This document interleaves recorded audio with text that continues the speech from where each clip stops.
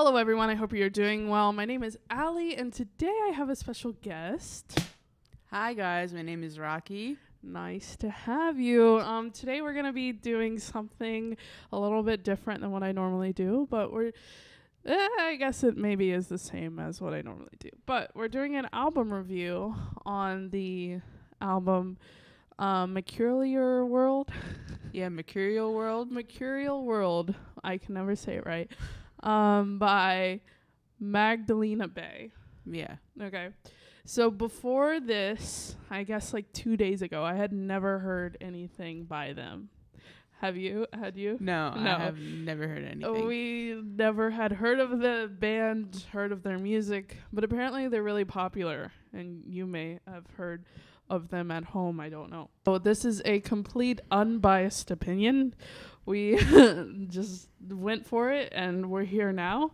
I guess we'll go by it song by song. Yeah, we could go song by song. I wrote notes. Yeah, I wrote notes about the mix, production, and lyrics about each song. Before we do that, should we give our overall score of the whole album? Yeah, we could. It's out of 10, right? Yeah. Oh, lordy. Okay, yeah. We should can do that. Okay, ready? 3, 2, 1. 6. Oh! Yes. 6. Yeah, 6. Yeah. I was like a high 6. Yeah. Yeah. Wow. Okay. 6 out of 10. Yeah. Great. Okay. So the first song, The End, kind of creative there. Yeah. Putting the end in the beginning. Yeah. I thought it was pretty groovy.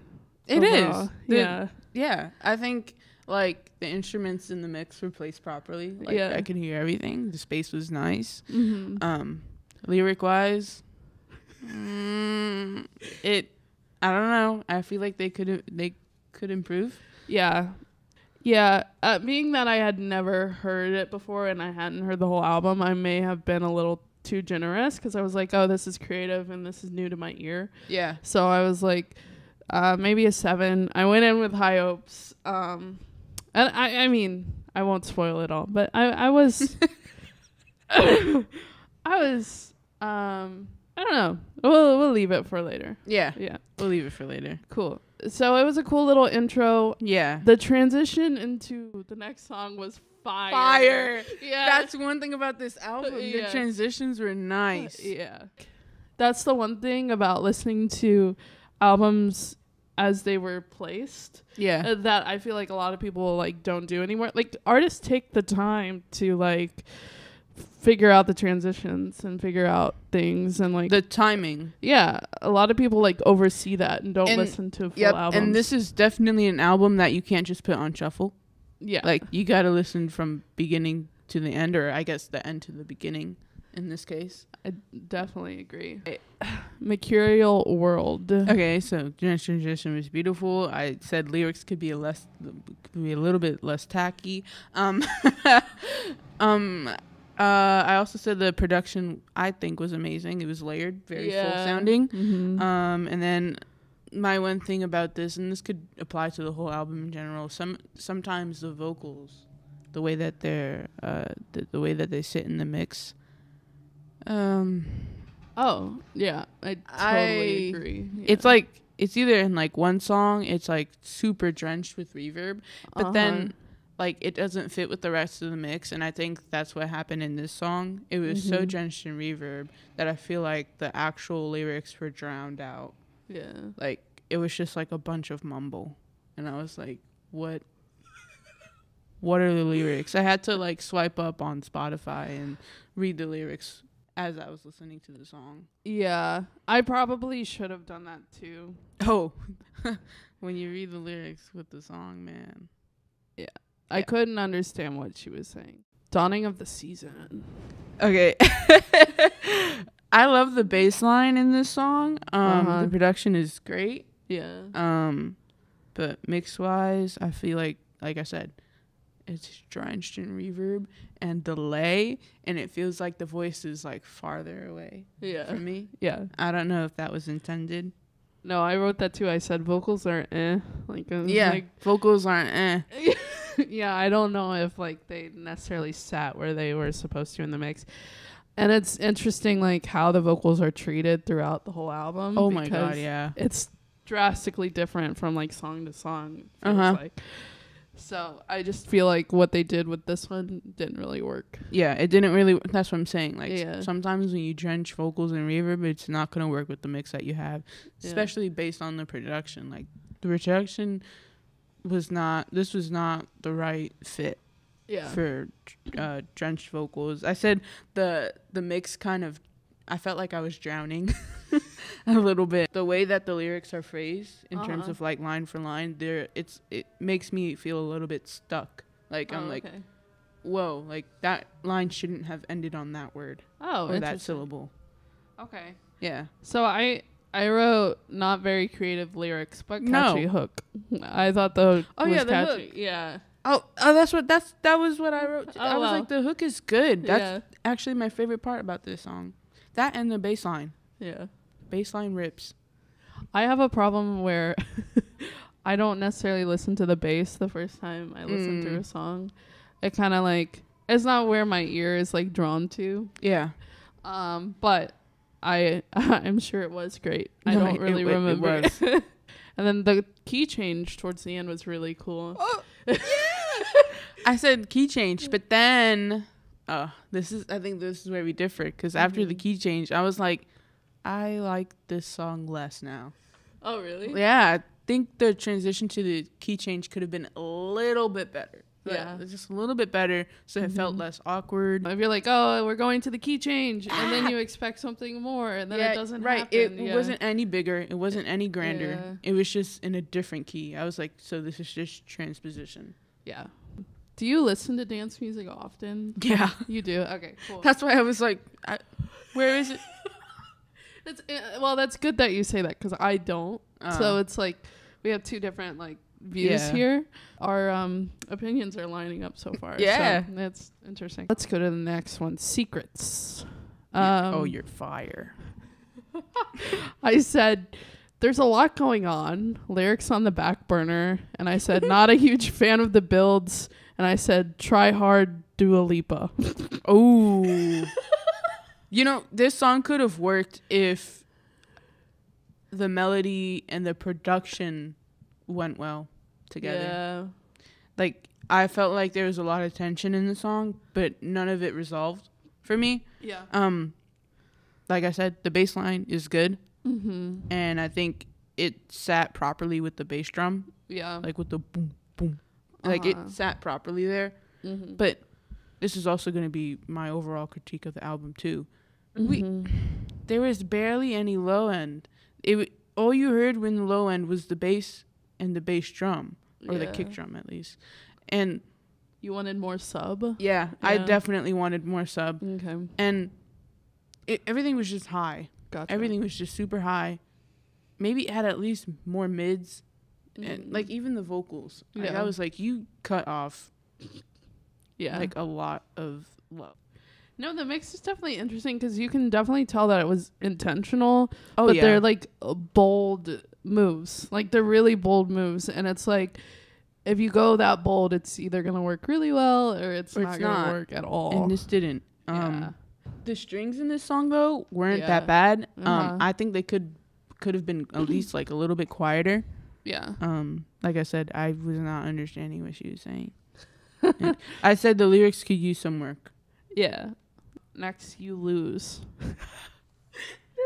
This one I said, this one scared me.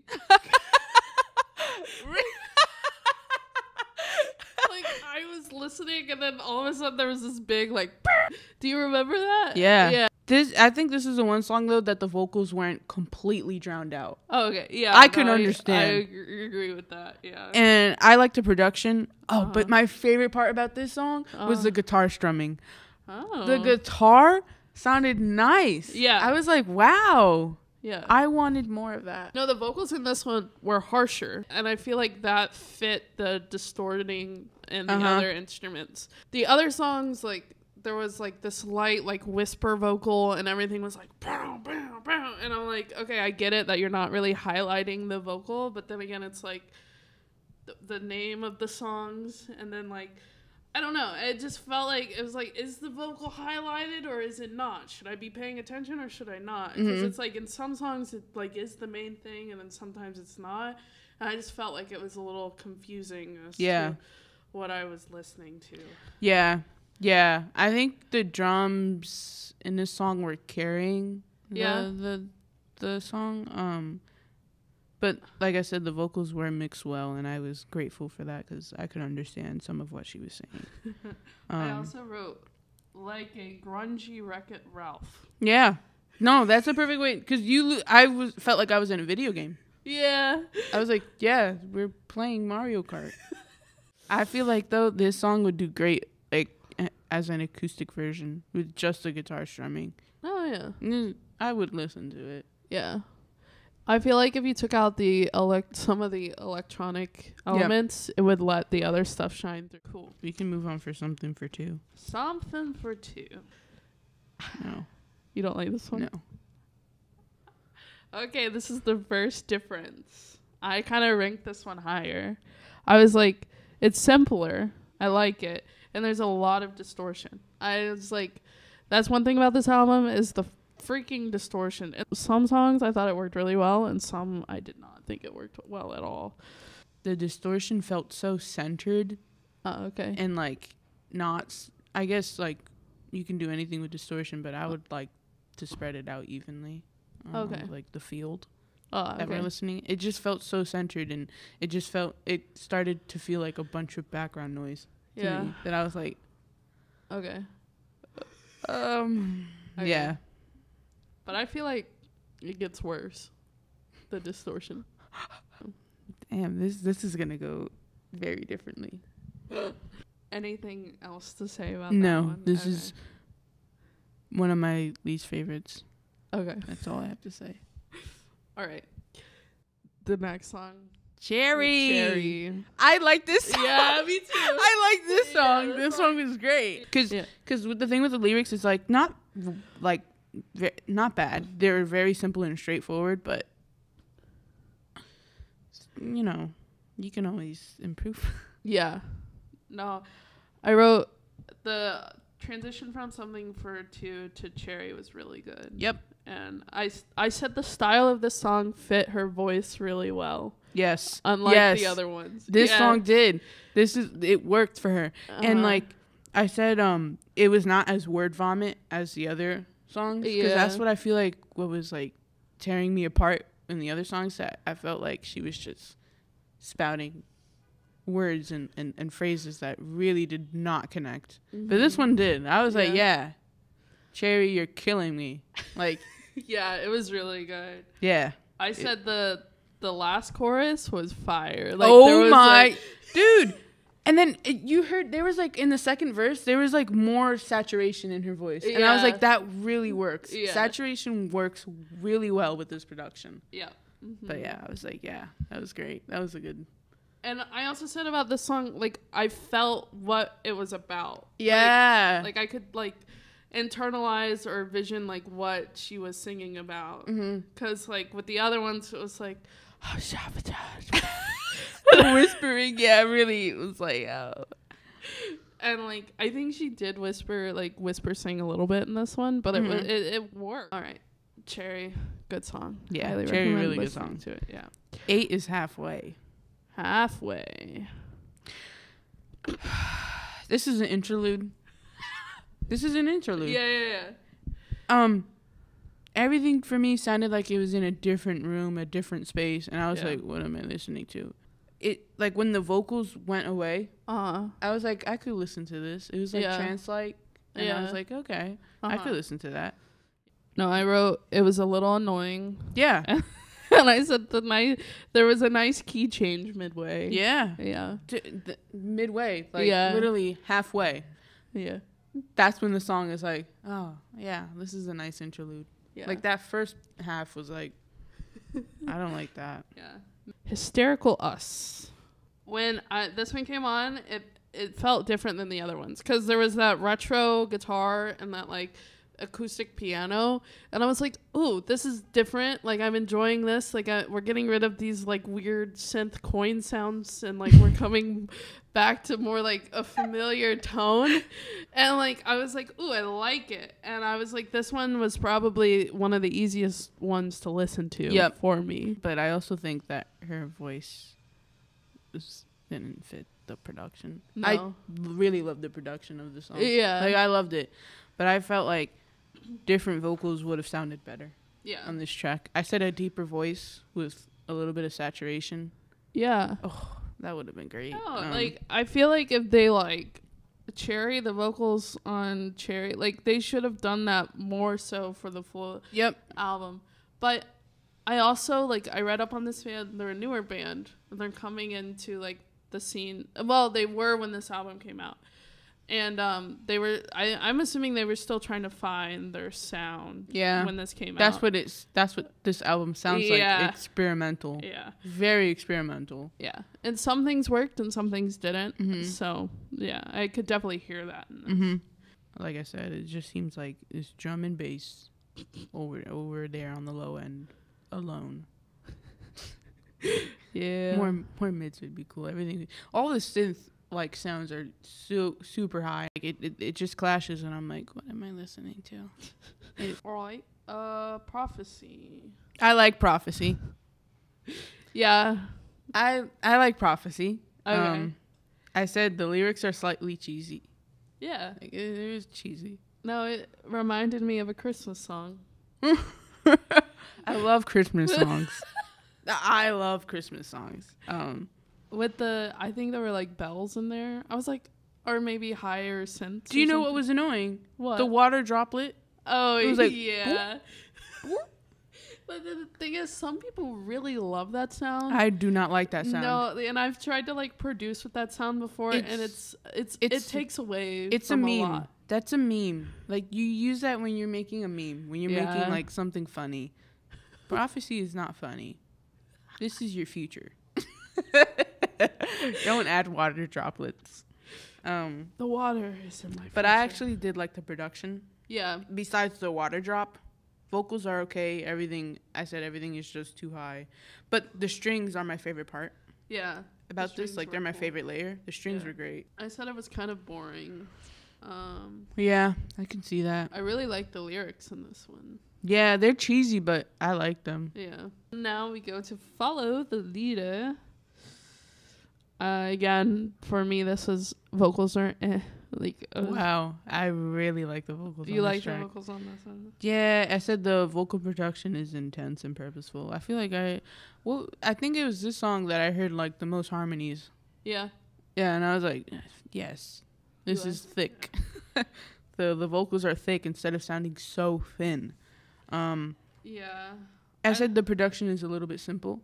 Yeah. But I like it like that. Like, it wasn't that bad. And repetition in the lyrics works because, like, I think the thing is like, this is definitely a song where they didn't want you to focus on the lyrics as much because they repeated so much. And then everything was going on in the background. Gotcha. Like, that's when I was like, yeah, like, it's not supposed to be like, listen to meaningful lyrics right now. It was more like, there's a lot of stuff going on. I'm just going to repeat these words so you get it. And I like songs like that. Yeah. Very straightforward. Yeah. No, I feel like sometimes it works, sometimes it doesn't. Yeah. I thought it was harsh. Like, it was harsh. Yeah. Like, the mix was like bright. And I was like, whoa. Almost all of these mixes are so bright. Yeah. And I was like, oh, we need to cut some of that off right now. Domino. Okay. I'm interested to know your opinion on this one. This is the first time I heard her sing in Spanish. That caught me off guard. Oh, I didn't even notice that. Yep, there are Spanish lyrics in this song. Wow. I actually like these lyrics a lot. Bassline is good. I said drums could be better in the mix, like they could sit better. Yeah. And then I said put reverb on the drums instead of the voice. Okay. Like, maybe because I feel like the vocals is just taking up all the reverb, taking up all the space. Maybe if we gave some to the other instruments and less on the vocals, it would sound better. It would sound like they were like in the same room together. Yeah, together. It'd sound more together. Yeah. No, I feel like that was also an artistic choice. They were like, we're gonna make it sound like they're in different spaces. But it just didn't work. I said the vocals are low, hence why I did not catch the Spanish. The beat was nice. Yeah. There was this instrument that came out of nowhere. I wrote here that the production is heavy and thoughtful. Because that was intentional. Everything in this song was intentional. But it was like out of nowhere. It didn't fit to me, at least. Yeah. I like the song lyric-wise, though. Yeah. I like what she's saying. Like, when I was reading the lyrics, I was liking, like, you know, what she was saying. Yeah, I was listening to it on these headphones, which are typically kind of bright. So mine was bass heavy. Yeah, because I was listening to it on Beats. Oh, okay. So that's why you heard the. Guess what? Maybe I shouldn't have done this, but literally halfway throughout, I had to take my Beats off because I was getting so annoyed. I said I'm just gonna listen to it on my iPhone because I can't stand to listen to the mixes anymore. Because it was so bass heavy? No, it's because there wasn't any. There wasn't any. Like there was barely anything. Like it was just a lot of high end. It was so bright, and I'm like, I should not be listening to this on Beats. Yeah. Like this is like killing me. So I had to take them off and listen to my iPhone speakers. Your iPhone? Yeah. Okay. So. Just now, we were listening to Domino. That synth sounded fine on the iPhone. But on these, like, it was like, I guess it was this specific frequency that distortion was in. But, like, it was, like, overpowering everything. And I was like, that's all I can hear right now. I ranked this one really low. I thought I liked it at first. But then the chorus, I couldn't stand to listen to. I like the chorus. Very... like, you know, it's giving destruction. I like that. Domino. Dream catching. I love this one. Oh, I like this one a lot, actually. I said the percussion in the beginning, I was like, ooh, okay. Everything sounded ethereal to me. So I expected the vocals to sound very ethereal. But I did say the vocal production could have been better, as I said on all the other songs. Yeah. I said the talking singing needs to stop. She was like as she was singing, she was like technically talking too, and I'm like, it works when it works, but when it doesn't work, it doesn't work, and you gotta give up. No, I agree. My first comment was more weird whispering. I said the instruments were like popping out like crazy. Like I did not like the mix of this one at all. Like I like specifically heard different instruments at different times, and it wasn't like it did not sound like they were in the same room at all to me. Yeah, I like but I like the choice of instrument. Like the instrumental, I think was good. I actually like this one. I think production wise. No, I wouldn't say this is my favorite, production-wise, because I know which one's my favorite, production-wise. But I said the drums and the percussion were addicting. They carried the song. It was carrying the song for me. That's how I was able to listen to it, because I was like, we're in that groove. Okay. No, I got that. And I said that I liked the samples, and I said I like how the vocal follows the synth. Oh, this is the song where the synth was doing that weird, and the vocal was like... It sounds like a skeleton is singing. Yeah, that's what I thought of, and I was like, "This is so cool." Like I was like, "It sounds like the dead are singing. The dead are singing." Never heard the dead sing, but well, now you have in dream catching. Yeah, you hear dead people. Okay.